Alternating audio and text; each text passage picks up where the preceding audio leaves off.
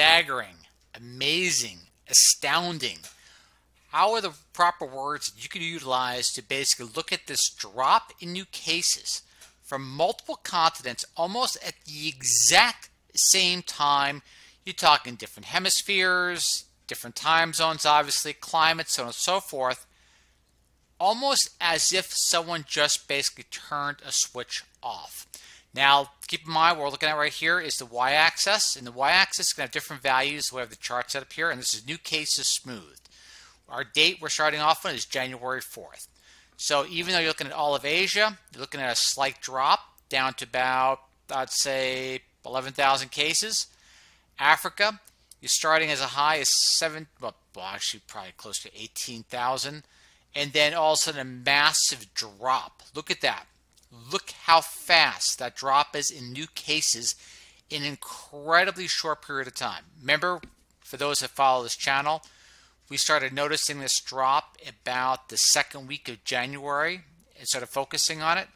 And it was identical in different areas. Look at Africa. But look at the timing. More so, look at the timing. Look at the peaks. That's the part, that correlation is so incredible, at least between North America, Africa, and Europe.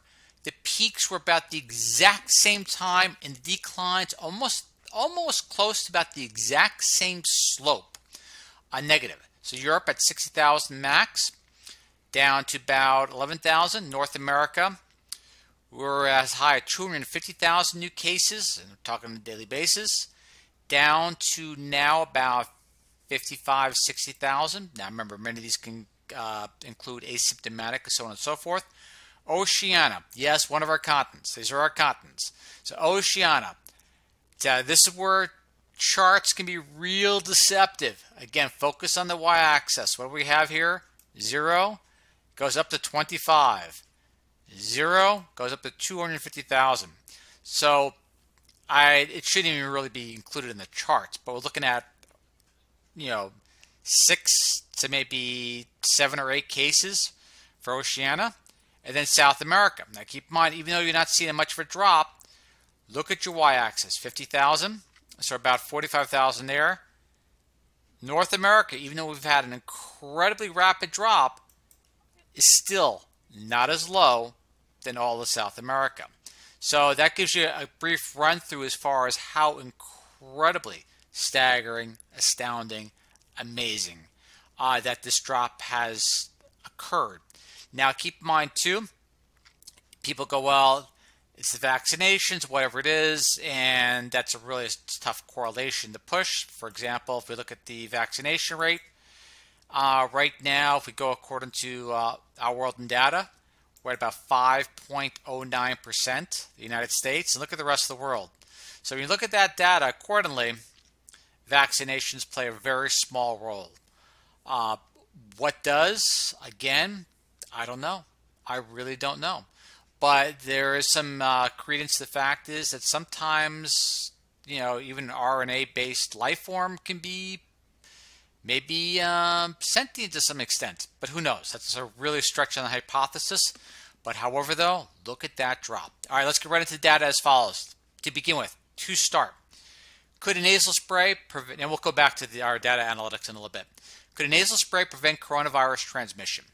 Now, the crime in reference to this is basically, this is research which really looked into it back in November 5th. Now, I would have liked to seen this brought to the forefront a lot earlier, because when you look at how effective this nasal spray is, now keep in mind, it only prevents, or I should not going to use that word prevent, but is effective for about 24 hours. But let's see exactly how well it prevented this particular virus, at least in ferrets. To begin with, let's look at what happened. Now we're looking at the study. Let's bring up the highlights, for example. All right, here we are. In this study, carried out in collaboration, 100% of the untreated ferrets were infected with the virus. Look at the living conditions in the cage, upon their cage mates. Now, keep in mind, they want to have close contact for a prolonged period of time while testing the nasal spray. Now, this part is just, again, to overuse the word astounding. But however, though, it was really incredible because as we look right here, after 24 hours, the intense direct contact among the ferrets tested revealed none of the treated ferrets caught the virus infected from the cage mates, and their viral load was precisely 0.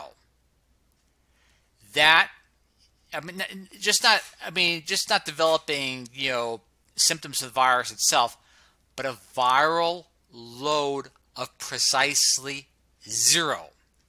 Let that sink in.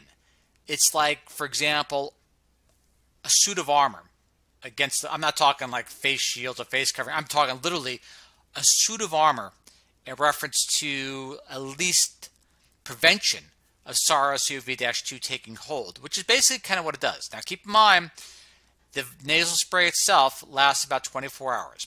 Now, they are kind enough to print all the information out in reference to the study methodology, so on and so forth, including the lipopeptide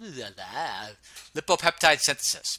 So you have all the information needed. What I will do too on the YouTube channel is I will link to the PDF so you can see the methodologies, the production, so on and so forth, everything that they covered through the manufacturing of this particular nasal spray. So this is common information which could benefit humanity in a huge way, not just against the current SARS-CoV-2, but other variants potentially as well. And this is incredibly powerful research, which is an end game research. For example, even if it only lasts 24 hours, let's say, for example, people are using this nasal spray, and people would just advise, hey, spray up. We'll use that word instead of mask up. Spray up for about the next 7 days, and you have people with no viral load. I mean, no viral load. I'm not talking asymptomatic. I'm talking no viral load. That could be an incredible disruption in reference to the vector of transmission of a particular virus itself. Now, let's look at confounding information. Let's say, for example, information which is contradictory to a common belief. And I include this because it's important, because you have to look at everything from every perspective and not be stuck in assumptions, superstition. Asthmatics, no higher risk of dying from COVID review of studies of 587,000 people. Now, that doesn't mean that COPD and BMI and things like that can play a role, but at least in reference to asthmatics itself. Now, the part that is the most amazing in reference to this research, now, doesn't mean that asthma is a prevention or involves resistance. It means there could be something else involved in reference to lifestyle that can inhibit the virus from taking hold as severely. Look at this. They showed that people with asthma had a 14%, let me highlight once again, a 14% lower risk of acquiring COVID-19 and were significantly less likely to be hospitalized. Now, is that contrary to popular belief or what? And now you have to say it's belief. If you're looking at data and science, that's what it is. We're not looking to basically say, oh, I believe this or I believe that. Regardless of what you believe, the data is quite intriguing. And that's a lot of information. That was peer reviewed in the Journal of Asthma itself. That's just fascinating. To move forward, researchers proved that ozone is effective in disinfecting coronavirus. So here and now we go from ultraviolet light. We look for other aspects. Actually, we looked at tons of different ultraviolet lights, different spectrums, so on and so forth. We're effective as well. This one is extremely promising as well, too. So you think about schools, auditoriums. If we would have just started incorporating UV light as well, as far as disinfecting with, even in public areas with the safer forms of UV light, now you can coordinate that with ozone. So instead of trying to disinfect and spray chemicals left and right, which obviously we discovered last week, trigger asthma attacks, irony, but however though, use these tools. They're available. They're incredible. And they work with the regular SARS-CoV-2 virus. They worked in a Biolab 3 or whatever it was. Researchers have proved that ozone is effective in disinfecting coronavirus. Now, this is amazing. They demonstrated a high level of disinfection within minutes, even on surfaces not typically disinfected with manually applied liquid disinfectants, with a statistical success rate above 90%, according to the doctor. The method involves inexpensive and readily available technology that can be utilized to disinfect hospitals, schools, hotels, and aircraft and entertainment halls. It's there. It's available. Like the UV light, we knew from the very beginning. The UV light was discovered to be effective back in, what was our first article on this? Back in March of last year.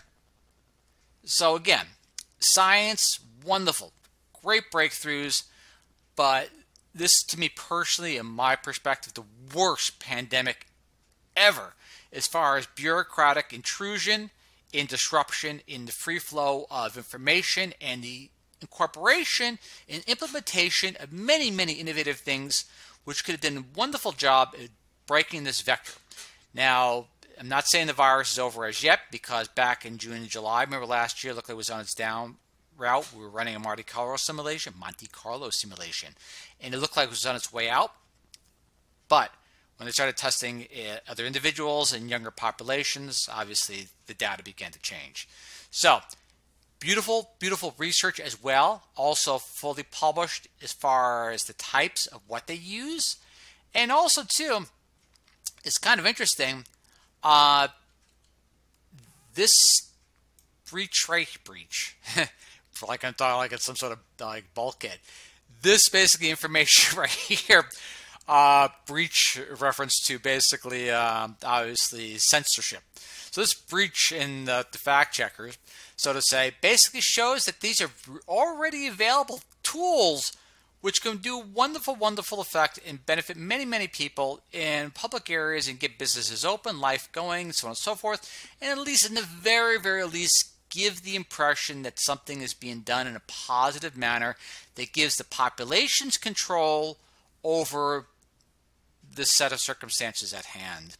And empowering people is very, very important. More so than disempowering them, having them count on certain things that the government is dependent upon, which, yeah, you know where I'm going. But you see what I mean. Data's there, link is there, technology is available today. Use it, please. All right, now this is one thing I have up, which is kind of interesting because it gives an idea on how little we actually understand viruses. Now, keep in mind, we are actually talking about viruses that have DNA in their genetic material as far as our RNA. So that's important. So scientists identify over 140,000 viruses species in the gut. Half never seen before. That just tells you how much we still have to go in learning. And of course, once we think we got it all down, like for example, a long time ago about brain regeneration, neurons, and then something comes up which disrupts the entire spectrum once again. This is incredibly fascinating because the complexity and the interaction between 140,000, I'm talking viruses, viral species living in the human gut, is just an incredible, awesome implication in order for understanding our situational awareness on how little we actually understand even of ourselves to this date. Now, this is kind of cool because a lot of people don't know what phages is or phages is, whatever they are, but let's look at it. So you have 140,000 viral species living in the gut.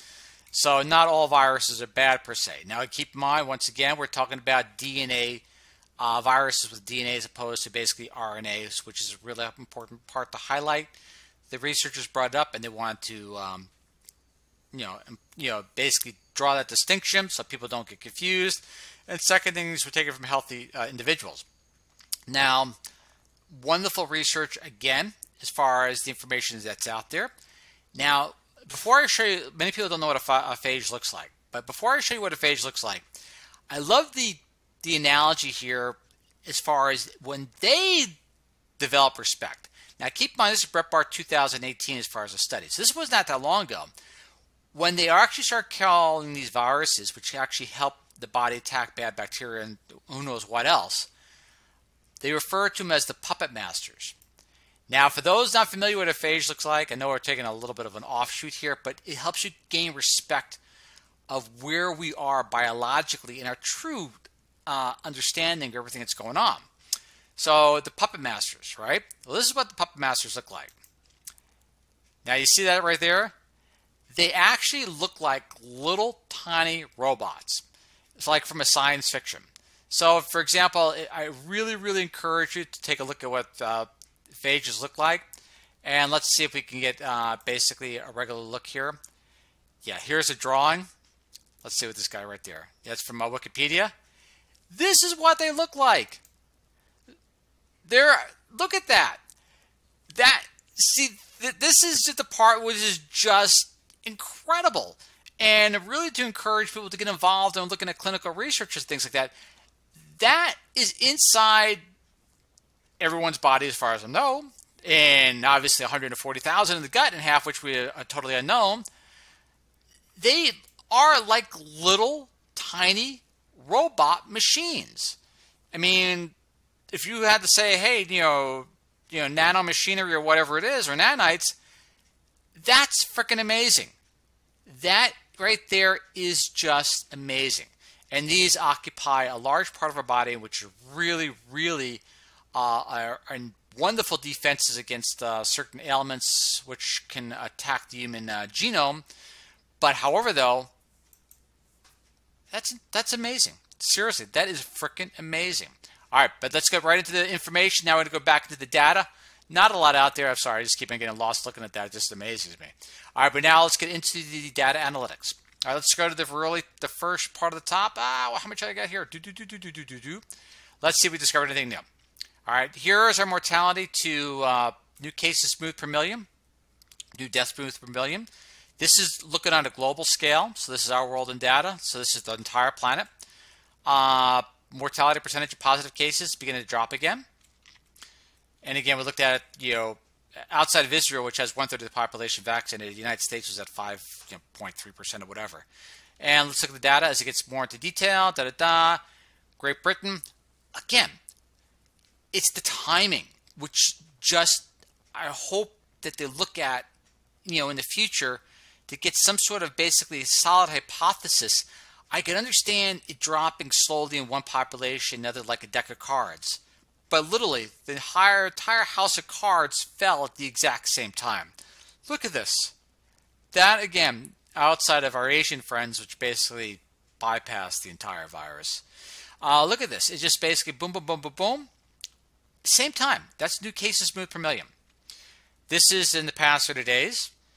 Sweden, but still, the deaths are pretty low. You'll see looking in a second. Here's where it began to drop. I highlighted that in red right there so you can see. Boom, boom, boom, boom. And so they're saying as low as November. Yeah, possibly. But you know what? You could actually say as low as August. More so. Case to positive rate.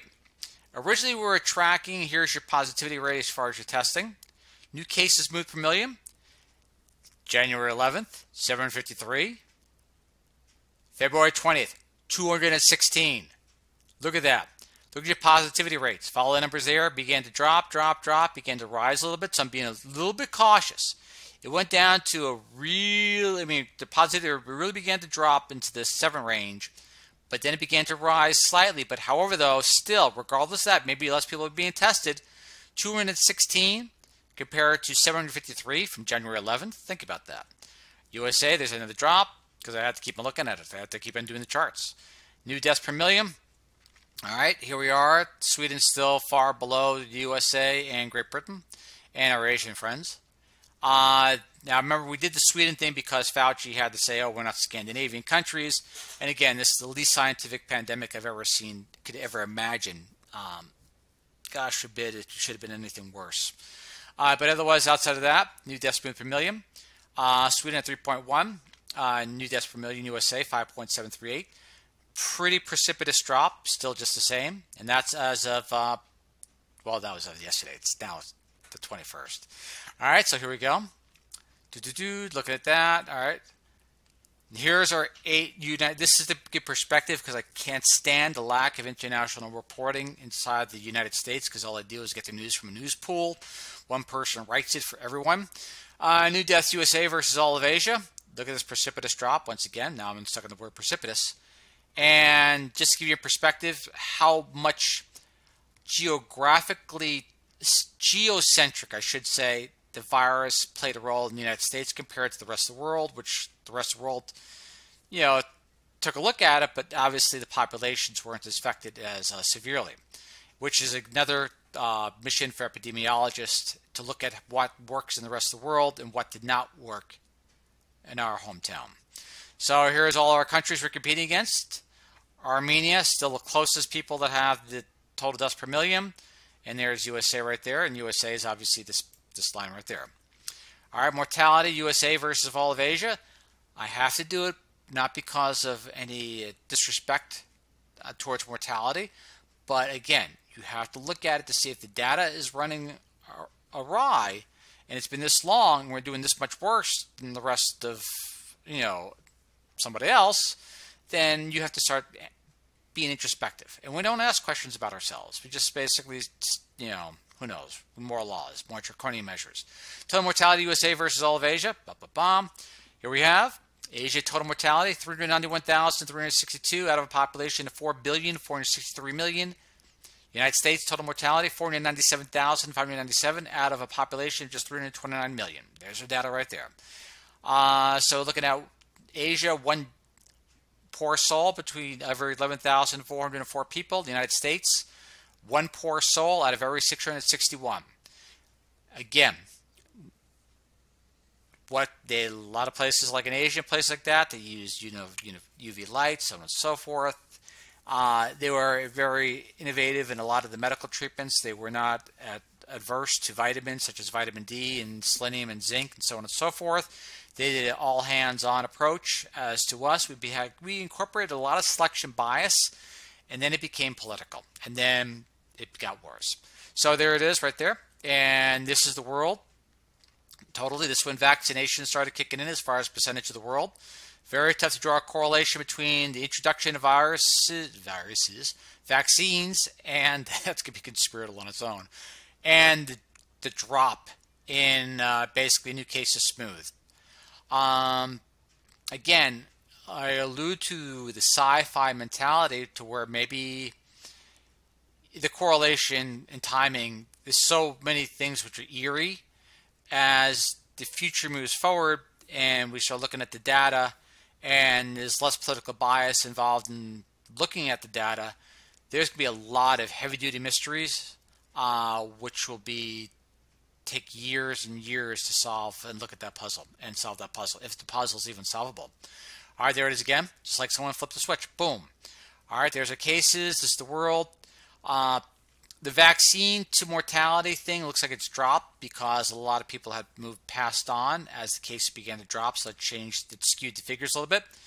So yeah, you see this 0.87, which shows a strong correlation between vaccination and mortality, and a negative 0.95 for a reduction in cases, but no. It's still too early. You don't have enough data. Even if you ran a Kendall Tau or, whatever it is, you don't have enough data. All right, pretty graphs. All right, this is the mortality percentage we're looking at as it began to rise. See 2.9, 2.63. This right here is your new deaths smoothed per million. This is the entire world. So at 1.6 and down to 1.2. And new cases smoothed per million went from 93, January 10th, down to 45, February 20th. And this is the entire world. All right, let's look at more of our data. And the data became so perplexing. This model right here doesn't even count anymore. Sure, give you an example. All right, let's look at our regression right here. It's like boom. When you see these dots go all over the place and you no longer have a line there, that means your model sucks. And right now, this model sucks. Look at the Q plot. It's like all of a sudden, boom, boom, boom, boom. Oh, yeah, I got something. Yeah, this works. I can actually make a prediction. Nope. And nope. And then residuals. Nope. All over the place. New deaths to cases per million world. As you see the drop there. That is forming a pretty solid correlation. This is new cases. You're going to be blinded because obviously you see, North America compared to the rest of the world. This is a good perspective because this is actually the same y-axis. And so you get an idea on how much North America actually skewed the entire global figures. and in particular the United States, more than any place else. So this is going to be, again, another mystery to be looked at as soon as the political climate begins to cool down. All right, there it is. Asia, new cases smoothed. New cases smoothed. This is Africa. Europe, again, look at the timing. Asia, really weird here.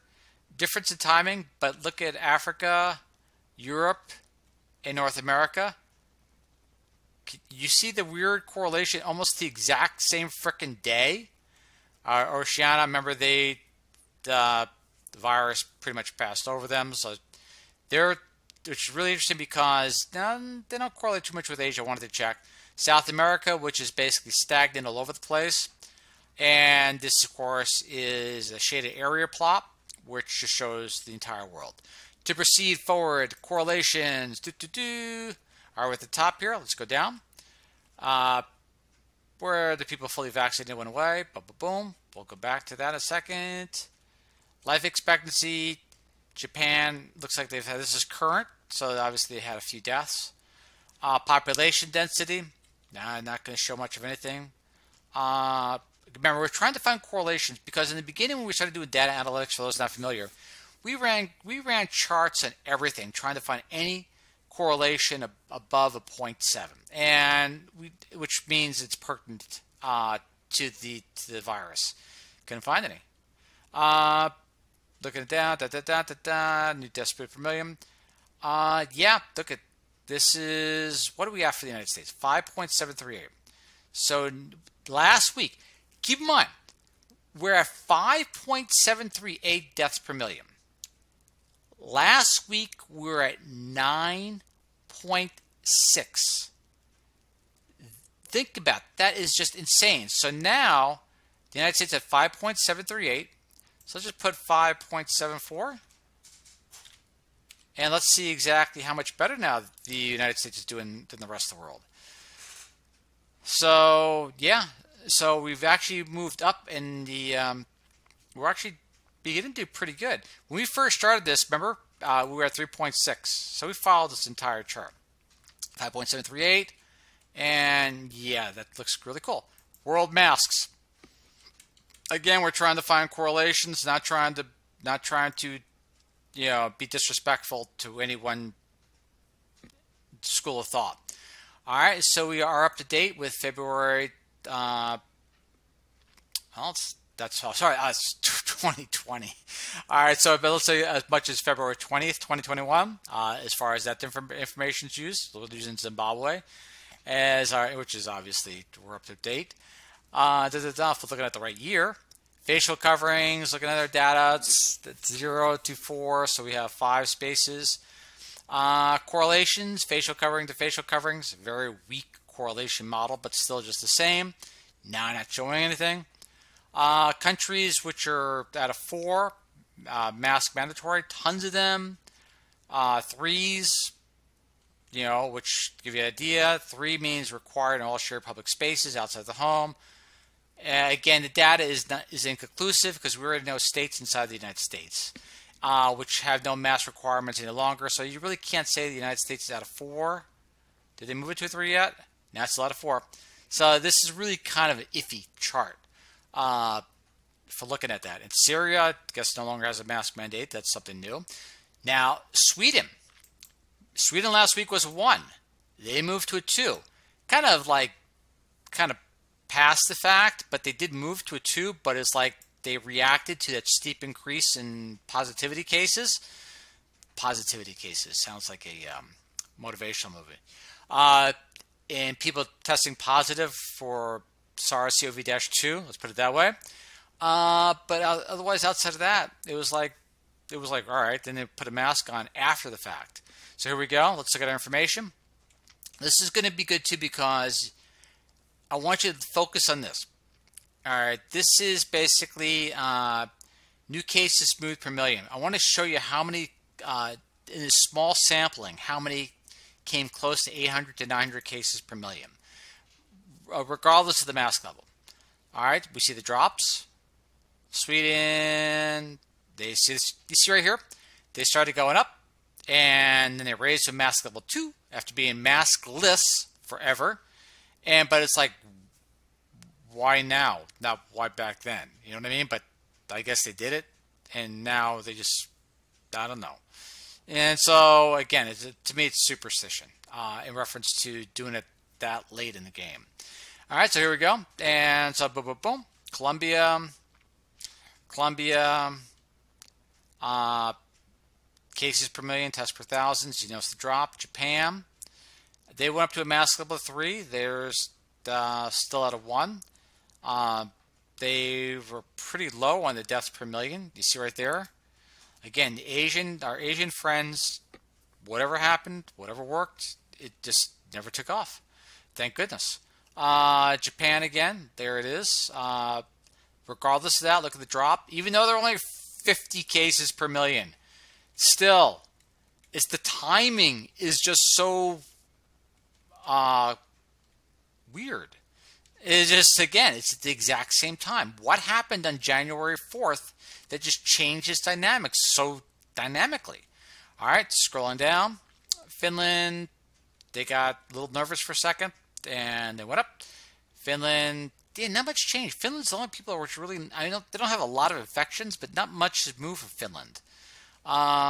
India, look at this. Deaths per million. You're talking India. India, one of the most populous countries on the planet. Seriously. And that's amazing. Cases per million. Look at that. All right.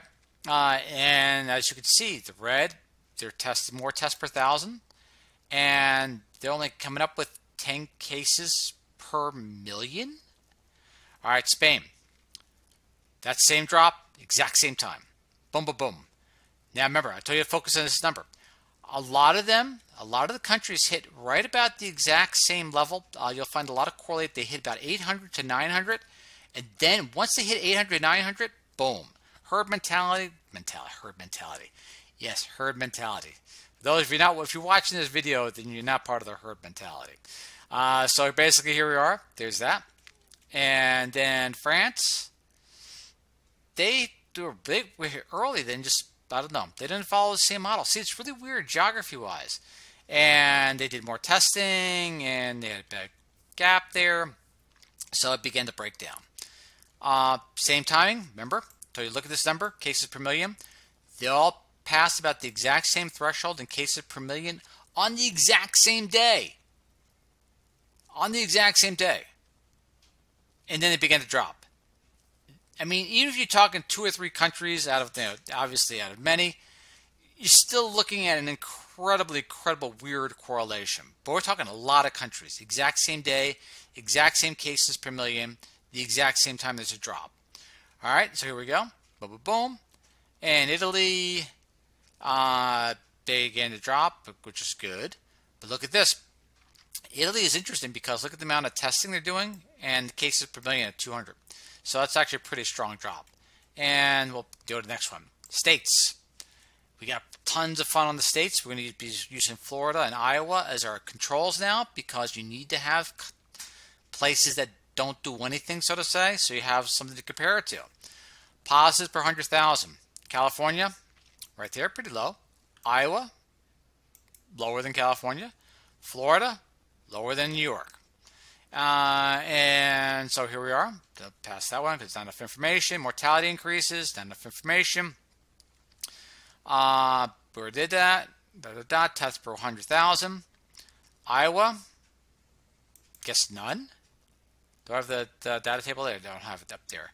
California, pretty low. Florida, lower than California. And New York, right on line with Florida. And again, look at your control measures. Is what you're doing worth the collateral damage if it's not doing anything? I mean, it's one thing to be subjective in what sounds good when you're by yourself. It's another to be considered a I don't want to say the word leader because a lot of these bureaucrats aren't leaders. They're just people who have the ability to enact laws. Leadership and lawmaking are 2 separate things. But otherwise, outside of that, it's basically, all because you can do it for the sake of doing it. you have to look at collateral damage. And I don't like all this power being in the hands of just one person or just a couple of people without some sort of a think tank, not an echo chamber, a think tank. All right, Florida, New York, California, Iowa, death increase, that's a little thinner lines there. There we are. There we are. Hospitalizations per 100,000. Remember, Iowa went mask free. We're going to look at the other data in a little bit. Who's blue? Florida and California. And New York is still kind of up there. All right, and there's our data there. There's a death increase, positive increases, da-da-da. All right, now we go to hospital occupancy. All right, let's go right to the top there. All right, and this is where we're going to have our comparative data.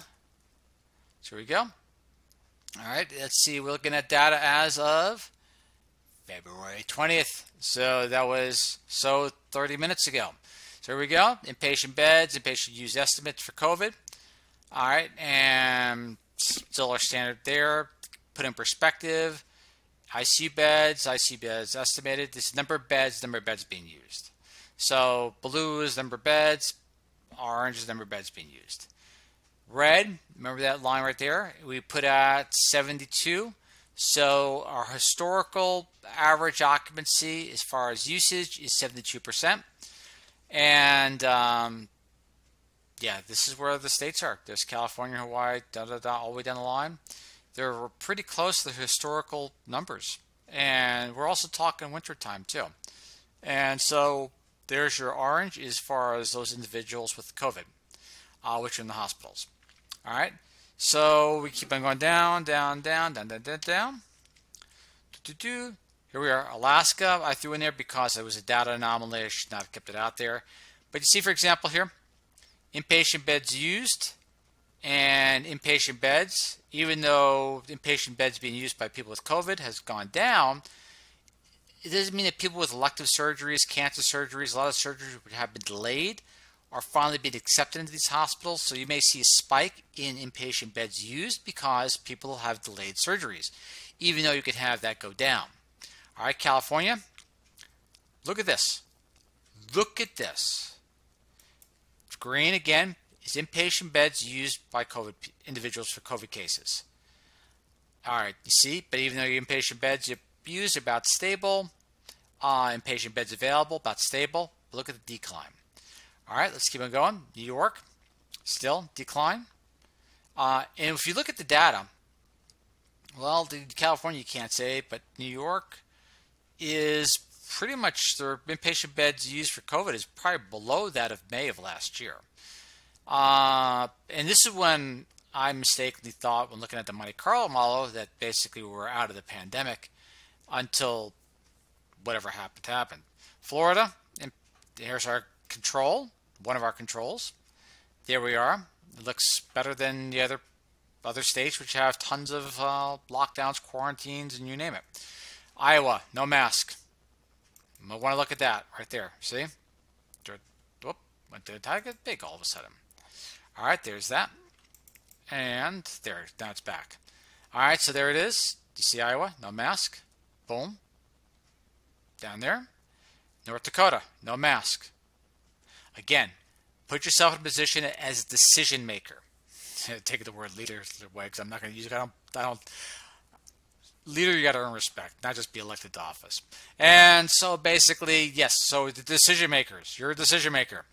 And so what do you base your decision upon? Data or just sounds good? You know, you can't say if I spin a circle 3 times and that's to prevent the virus, why not just do it? You know, no, you can't just do things for the sake because it sounds good. People get hurt with collateral decisions based upon inaccurate information. All right, there's that. Montana, no mask. Going down again. Mississippi, no mask. So the reason it's important in reference to no mask because a lot of the naysayers were automatically stating that once they started relaxing those mask mandates, that there was going to be an increase in cases.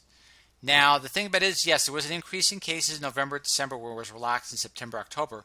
But even in the states which had draconian lockdowns, you still had the same increase.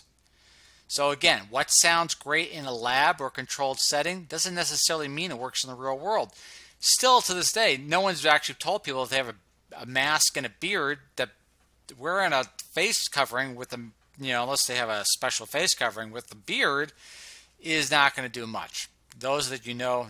So let's move forward. And what I'm trying to say is a lot of exceptions to the rule where things don't work, but you think they work. And sometimes when you are under the impression that a person with a beard on has a surgical mask on that you're somehow protected from getting ill from the person with a beard, then you may want to study mask use a little bit more. So here it goes. Now let's go into our vaccination rates. Let's see what we got here. Here we are. Our data is up to date as of, remember, they're going by week. So even though it's not February 22nd yet, it's the week leading up to February 22nd. So this is our vaccine delivery and so on and so forth. Now the data which I compiled here, keep in mind, is based upon second dose distribution. Now even though it's showing that only 5% of the people were fully vaccinated so far, our data is based upon if there was proper logistical administration of the second dose, if everyone was vaccinated as the vaccines were being produced, then this is the percentage of people that should be fully vaccinated. It has very little to do with vaccine production, you'll see the problems, as much as vaccine administration. So let's proceed as follows. Lots of green numbers. Here is our total allocations of the first of the Pfizer one and the Moderna. And so then what we do is we just combine them, of course, based upon the population. So if keep in mind this is, looking at 5 million, 40 million, so on and so forth, scientific notation. I should shut that off. But if everyone was vaccinated, with all the vaccines being distributed, we would be right about that percentage as far as the current population, the total vaccine administration, visually. Data-wise, here we are as far as data frame.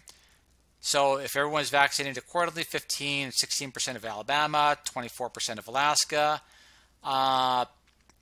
California would be at 15%.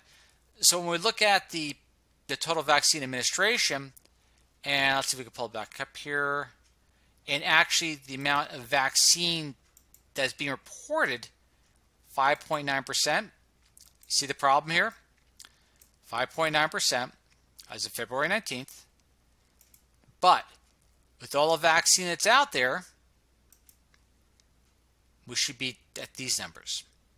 This is based upon the second dose being delivered.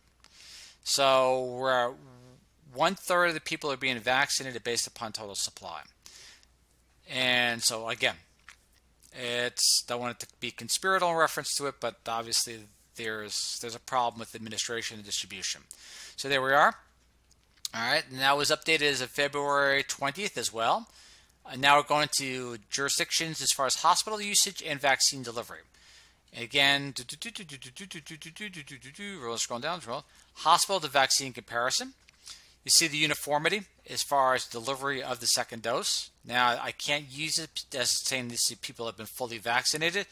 Just I'm saying if everyone was fully vaccinated, it would be right here with that second dose. But obviously, we're off by 2/3. So there we are. Percentage of ICU bed utilization compared to percentage of inpatient bed utilization. So there you are as far as your data. And we're going back down to what's the number here? There's your numbers in your data frame. Data frame, data frame, data frame. This is the administration. I got to fix this for you guys so next time you see it. But you can see all the second dose administration as far as the information. And that is it. We're only at 43 minutes and 44 minutes now. So, and again, just as a side note, the information, for example, a lot of it's from healthdata.gov. It's COVID tracking, Our World in Data. Beautiful, beautiful data sources from OID, which I probably would recommend more than anything else. Although, as a second side note too, many for you data analytic individuals, if you're running into HTTP 403 errors as far as pulling data, don't worry, I'll get back to the English stuff in a second. For example, you can pull the data from these sites, but you got to save it as a file first, as opposed to just reading it, and then you'll be able to overcome that HTTP 403 error. meaning your IP address has been blocked or whatever it is. You can still get around it. You can circumvent it by actually downloading it, then reopening as a file, as you see the data here. All right, then we also covered too, as far as that, we looked at nasal spray can prevent coronavirus. Incredible, incredible breakthrough back in November, but validated today, and still can be used for multiple different variants. And if it could offer protection in humans like it did in ferrets for 24 hours, what a firewall you could build against any contagion which of question. In fact, just for the heck of it, if you had a nasal spray like this, if you're going into an area, for example, there's a lot of transit, train station, airport, wherever it is, and just to say, hey, I'm going to be on a plane for 8 hours and just spray this nasal spray, and it blocks the locking functions of the where this virus is trying to hook onto, as you can see by the cool little video here. Great. And so what a wonderful breakthrough. But I'll have the PDF link there for you to be able to follow, so you can pull up the ingredients on your own. Asthmatics, wow. Is that confounding, or not confounding, is that perplexing or what? 14% lower risk of acquiring and significantly less to be hospitalized by the virus? Again, if you always ask the question, I would answer it, they would have been more likely. And of course, that's what data is for. Not for what I believe, but what is actually panning out. Basically, ozone, again, one of many ways to circumvent the virus in schools, auditoriums, wherever, hospitals, hotels, which would be really nice if they just used it and instead of debated it. It just said, hey, if it works. And of course, many of the equipment that's already out there is pool purity. For example, yeah, you look that up and you'll find out exactly what pool purity is. And again, it's out there, it's available. And the irony here is the corona discharge generator, which we know what corona means, but still, there's a mild irony to that. 140,000 viruses in the species gut. We're talking DNA with some DNA fragments in it, and half of them are unknown. Again, just to give you perspective of how little this actually is known, how much more we have to learn. Beautiful data as well, and scary guys. Yes, those are the guys that infect 140,000 viral species of these guys alone sitting in your gut. Again, Ralph Giordano signing off. Data sources will be there for you. I'll post this on YouTube, and then we'll just take it there. Gratitude, thank you. Again, every Tuesday, I may do the video on this if there's enough information there to actually do a video on. It's pretty self-explanatory as it goes. But again, amazing, amazing, and what an incredibly precipitous drop. We'll follow it again first thing next week, just to make certain if this trend is continuing. Maybe we'll try to make a determination of the slope of this drop so we can make some predictive models, even though the predictive models I had before kind of just fell apart. I mean, literally just fell apart. That's QQ plot. That's like bad. But otherwise, outside of that, gratitude, thank you, and look forward to you all next time. See you all next time. Bye.